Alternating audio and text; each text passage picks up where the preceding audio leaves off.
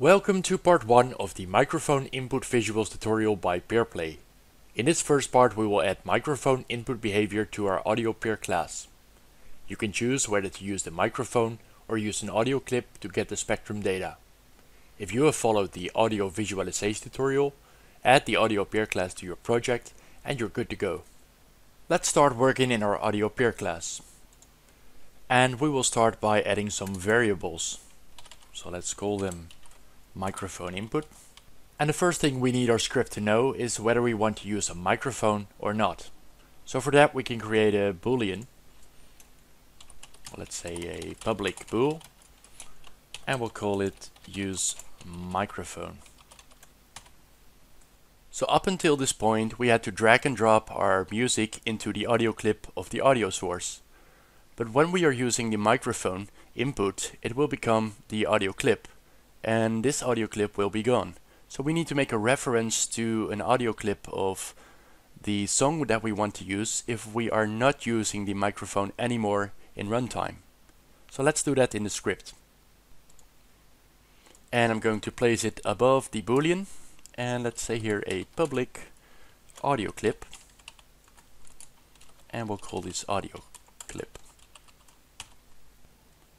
Now we're going to scroll down to the start function, and right in between the audio profile and the audio source we will initiate the microphone. And we're going to start off with an if statement. If we have ticked on the use microphone boolean, then we want to do something. We could use else, or say if we have unticked the use microphone, then we want to do something else. So if we are not using the microphone, we can place the audio clip into the audio source clip. So we'll say here that the audio source dot clip is going to be the audio clip. Now if we are using the microphone, we have to check whether we have actually any microphone connected. And if we do not have any microphone connected into our operation system, then Unity will give a error and it will crash. So we gotta make an if statement. In this if statement we are going to check how many microphone devices are connected to the computer, and we can talk to a class called microphone, and we want to get the devices and the length of it. So if the length of devices are higher than 0, or in other words, if there is something connected to the computer that's a microphone device, then we want to proceed. But if it's 0 or else, then we'll set the use microphone to become false. Now if there is a microphone device connected to the computer, then we're going to do the same thing as with the audio source.clip and set it to an audio clip. But instead of that, we're going to set it to the microphone input. So let's say here that audio source.clip is going to be microphone.start. And the start function requires 4 different variables. So first of all, the device name. We could say here null, and it would take the default device at 0. But what if we have more microphone inputs and we want to change it between that? We need to have some string to change, and we can do that dynamically. So let's scroll up to the top, and at the microphone input variables, let's create here a public string. And we'll call this string selected device. Now this selected device, we can use that in the start function, but the selected device must be specified first. So let's do that. So above the audio source.clip, I will say that the selected device is going to be microphone.devices, and I'll get the first device to a string. Now the device name will be put into the string of selected device. We can use it in the start function here. Now onto the second variable, which is the boolean whether to loop or not, and as we want to record the voice constantly, we're going to set this to true. Now the length in seconds, I'm just gonna set this length to 10, no specific reason. and we'll move on to the frequency. Here we have to specify the frequency on which we want to record. So we could say 44,100 or make it 22,050.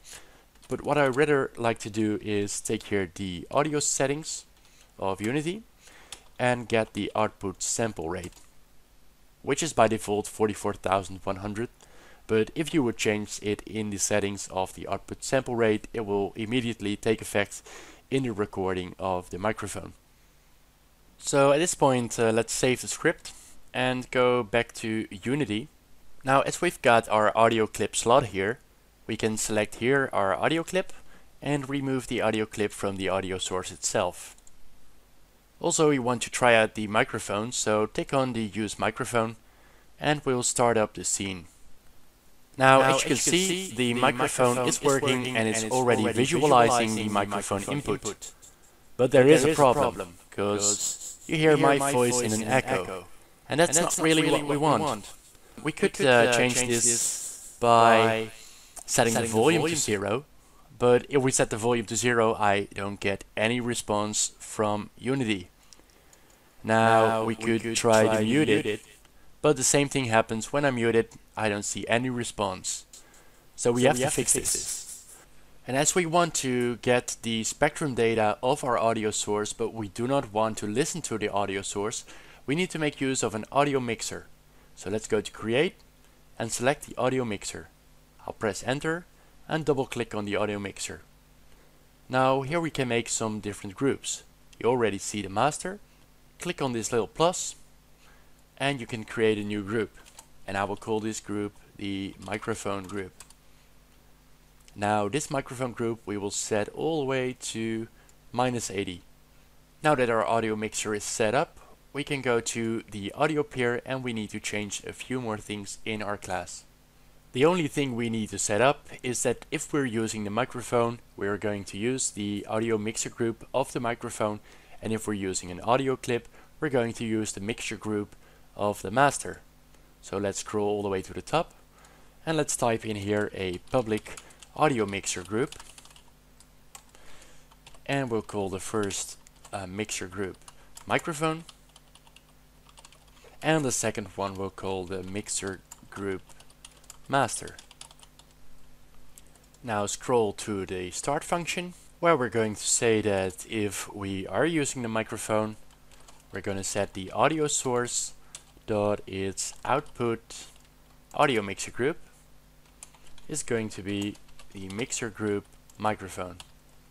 And if we're not using a microphone, we're going to set the audio source dot its output mixer group to the mixer group master. Now that should be all. Let's save the script and go back to Unity. Now we simply have to drag and drop the master into the master and the microphone group into the group of the microphone. Now with this setup, let's test our microphone again. Now we've got the desired result. Unity is visualizing my voice, getting the amplitudes from the audio peer class, but isn't returning the audio. In the next part we will start extending our system in the update function, so that we can select different microphone inputs or turn it on or off. For now I want to thank you for watching. If you liked this tutorial, hit the thumbs up, and if you want to stay updated with new parts or more tutorials, subscribe to the channel. To gain access to the source files of this project and support me in making these tutorials available for everyone, become a patron on Patreon. See you next time.